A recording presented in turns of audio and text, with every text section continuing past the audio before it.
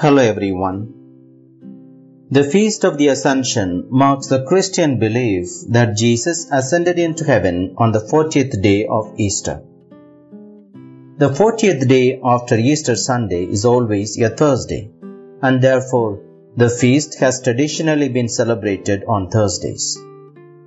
But in some parts of the world, the celebration is transferred to the Sunday following the 40th day, that is, the 7th Sunday of Easter.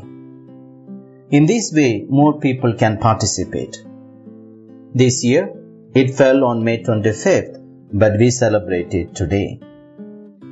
What is Ascension? What significance does the Ascension of Jesus Christ hold for our faith? Friends, much of our Christian beliefs are derived from two sources, tradition and scripture. There is no written evidence of celebrating the event until the 4th century, when one of the early church fathers, Augustine of Hippo, preached about it in a sermon. It is widely believed that the feast has been observed since the time of the apostles, dating back to 68 AD. There are many references both in the Old and New Testament of the Bible concerning Ascension. Some of these references occur before the event. For example, in Psalm 110, David foretold the ascension of the Lord when he spoke of the enthronement of the Lord at the right hand of the Father. The Lord Jesus himself had spoken to his disciples about his ascension. For example, while they struggled to understand Jesus' suffering and death, he told them that he was going to the Father.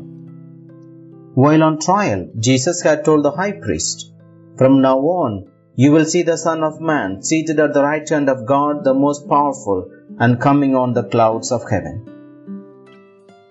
While Mary Magdalene was at the tomb weeping, Jesus had told her of his ascension and return to the Father. The Apostle Peter, in his sermon at Pentecost and in his first letter to Christian communities, cited David's prediction and asserted the resurrection of Jesus Christ and his ascension to the throne at the right hand of God. However, only the Gospel of Luke and the Acts of the Apostles have described the event itself. Although there is considerable overlap between these two texts, Luke, probably the author of both books, gives us an inside glimpse at how the events might have occurred.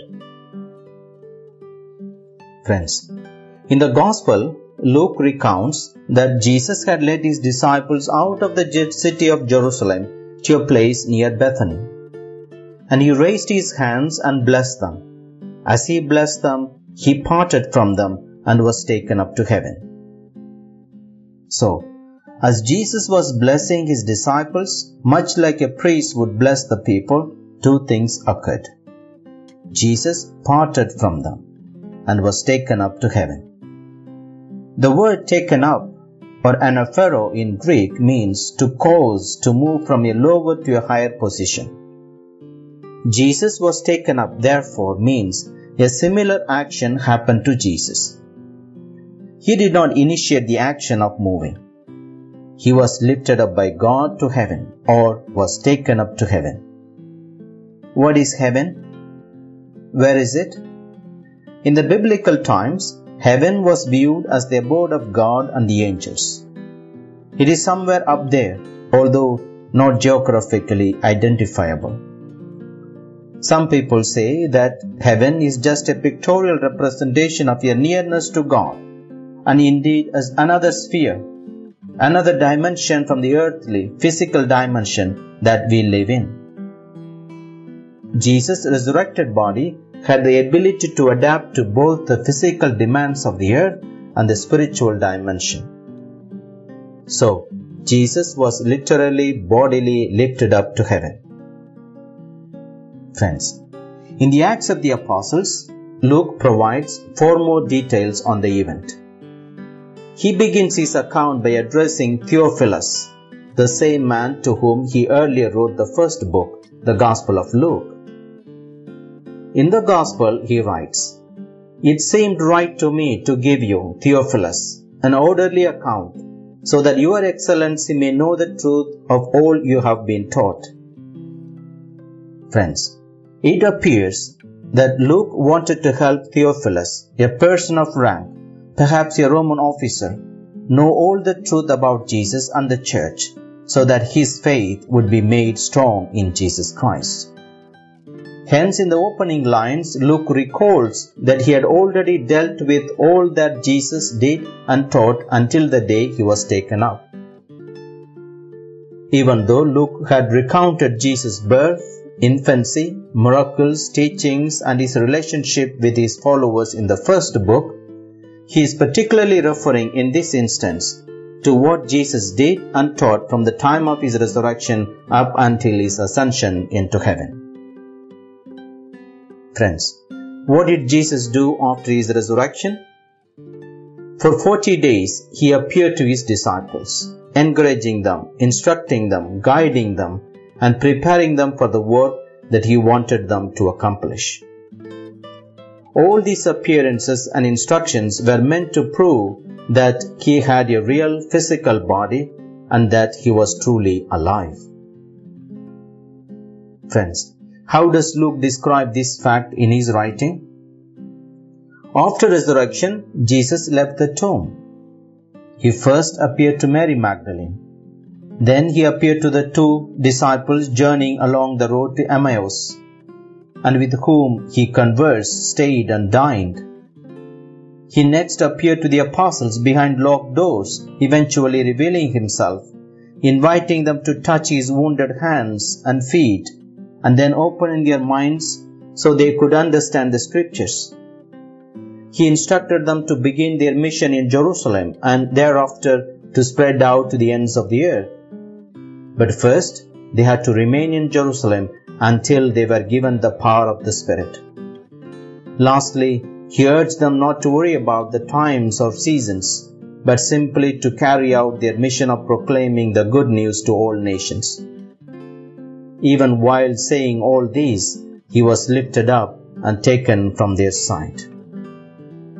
Friends, Luke writes, when he had said this, as they were looking on, he was lifted up, and a cloud took him from their sight.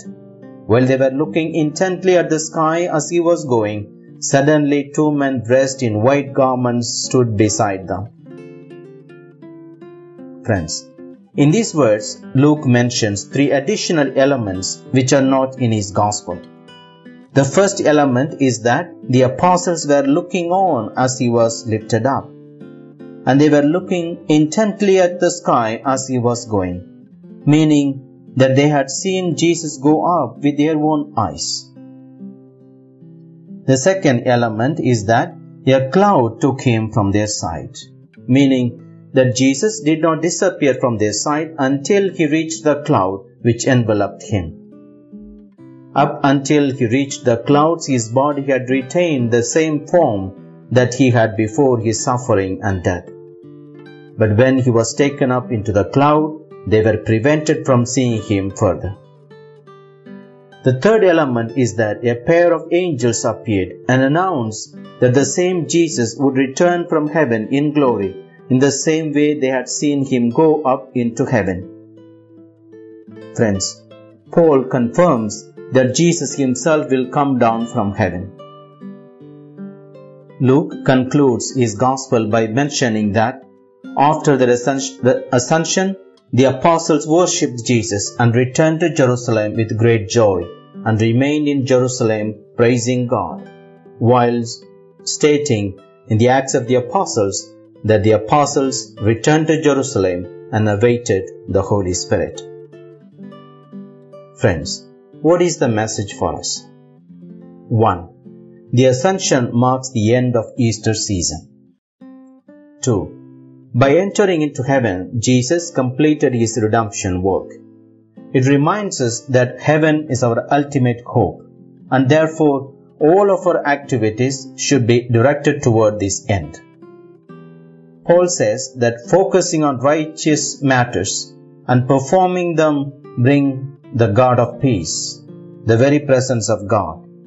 And if we set our hearts and minds on the things above, we shall also appear with Christ, who is seated at the right hand of God. 3. Just as Jesus went into heaven, so too will all Christians. Accordingly, let us develop a heavenly mindset that is consumed with the things of God. Let us think of the glories of heaven. Even the thought of heaven can illuminate our whole Christian life. It can inspire and encourage us to be more heavenly minded. 4. We have traced Jesus' birth, infancy, preaching, miracles, suffering, death and resurrection from the beginning to the conclusion. That is, from the Advent season to Jesus' Ascension. God was born in the person of Jesus to liberate us from sin and death. He taught and preached the love of God. He healed the sick and fed the hungry. He forgave sins and reconciled people. He suffered and died. He resurrected on the third day. He appeared to his followers for 40 days and finally ascended on high and is now seated in glory at the right hand of the Father. Now, we have been entrusted with the work He had begun in us and for us. Hence, to carry on Jesus' work, 1. We must believe that Jesus is God, He is alive, and everything He has taught us is true. 2. We must obey His commandments. 3. We must have sufficient power of His Holy Spirit before we set out to share the good news. 4. We must stay focused on the person and work of Jesus Christ. Our main task is to spread the gospel and share the hope we have in Christ with others. 5. We must hold, whenever we call on Him, the sure hope of His coming again in glory. Amen. God bless you.